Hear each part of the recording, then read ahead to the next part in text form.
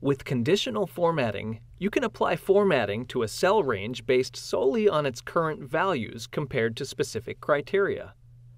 To access conditional formatting options, go to the Styles group of the ribbon's Home tab. Click Conditional Formatting, and a drop-down menu appears. The easiest types of conditional formatting to apply to a worksheet cell range are the pop-up palettes of graphical scales and markers attached to the data bars, color scales, and icon sets options. Data bars represent the relative values in the cell selection by the length of the color bar in each cell. These are great for helping you quickly spot the lower and higher values within a large range of data.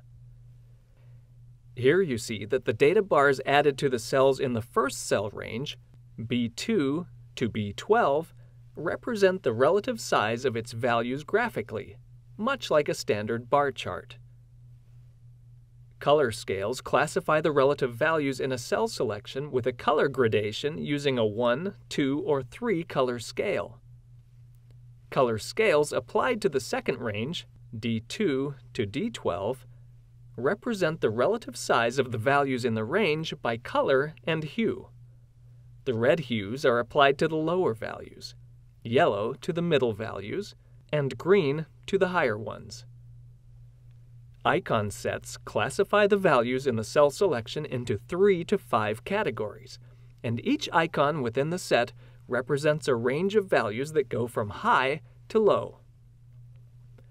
Directional icons applied to the third cell range, F2 to F12, represent the relative size of the values in the range with arrow icons pointing in different directions.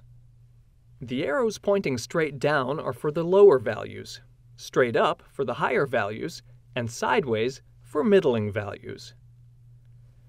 The options under Highlight Cells Rules and Top-Bottom Rules enable you to quickly identify cell entries of interest in various cell ranges.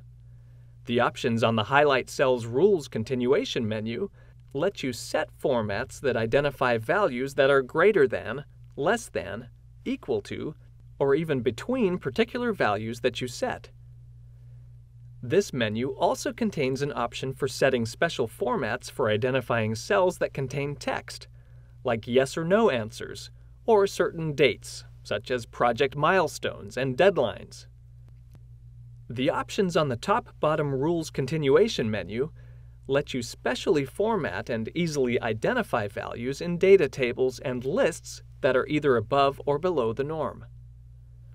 You can automatically format all values in a range that are among the top 10 highest or lowest, either in value or percentage, but also above or below the average.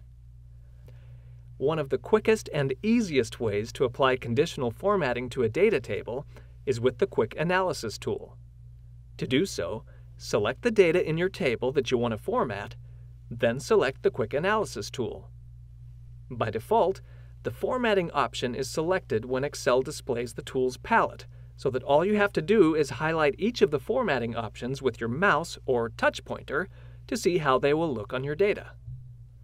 Note that if you click the Greater Than button on the Quick Analysis palette, Excel displays a Greater Than dialog box where you specify the threshold value in the Format Cells That Are Greater Than text box, as well as select the color of the formatting for all the cells above that threshold in the drop-down list to its right. With all the other kinds of conditional formats, Excel applies the default option for that kind of formatting on the Conditional Formatting button's drop-down menus.